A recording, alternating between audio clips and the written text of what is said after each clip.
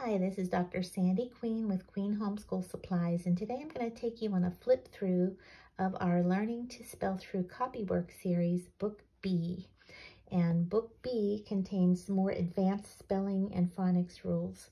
There are 4 books in this series, but they are all set up the same. So I just want to take you through a flip through of one of them so that you can see what it's like.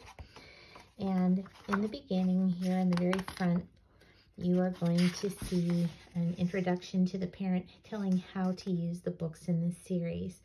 Okay, and then you're going to see the pages set up week by week. So each page lasts for 1 week.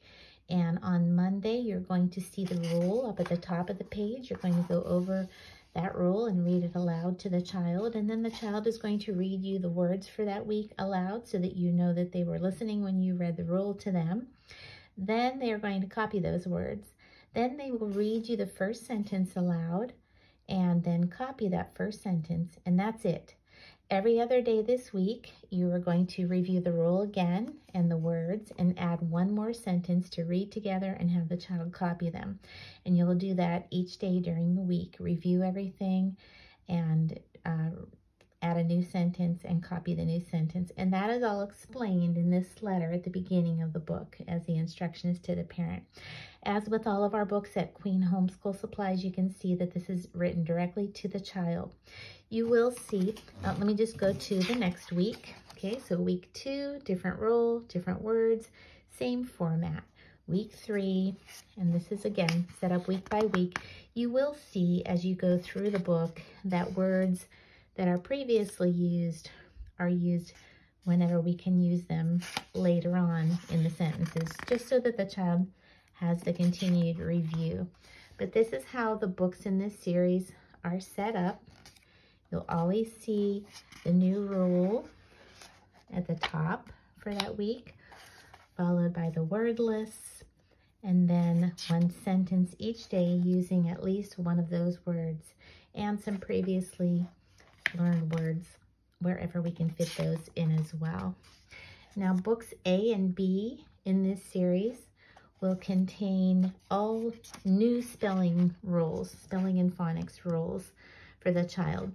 Book C will contain words that have multiple rules that they've already learned in previous books or rule breakers. And then book D is the one that contains the most commonly misspelled words in the English language. So those 2 books, books C and D, will not have a weekly rule because the words in those lists, the words in those lessons will be rules that they've already learned or rule breakers, which will then be explained in that lesson too. Okay, so that's how this series is set up. You can see, like all of our books at Queen Homeschool Supplies, very simple to use, written directly to the child. I wrote these books directly to my children so that they could use them independently. Just a little bit of work every Monday where I read the rule to them and hear them read the words aloud to me.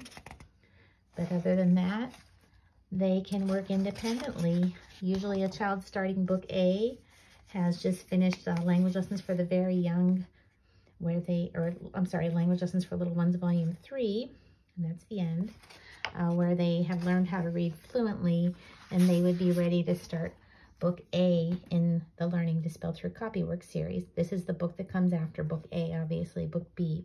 So I hope you've enjoyed this little flip through. You can see samples, printable samples of all the books in our Learning to Spell Through Copywork series on our website at queenhomeschool.com. Be sure to give us a like and subscribe after you've watched this video. Thanks for watching.